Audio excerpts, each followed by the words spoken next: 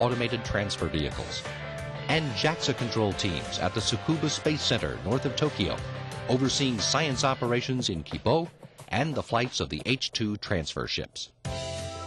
Although the space shuttles will be retired by 2010,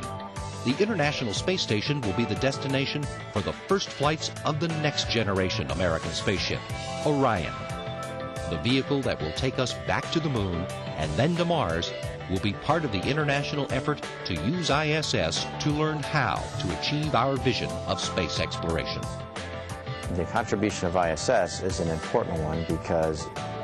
really from a long duration standpoint, we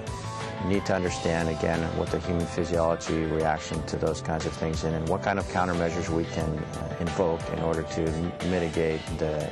deleterious effects of those long duration stays in orbit. And it's very important that not just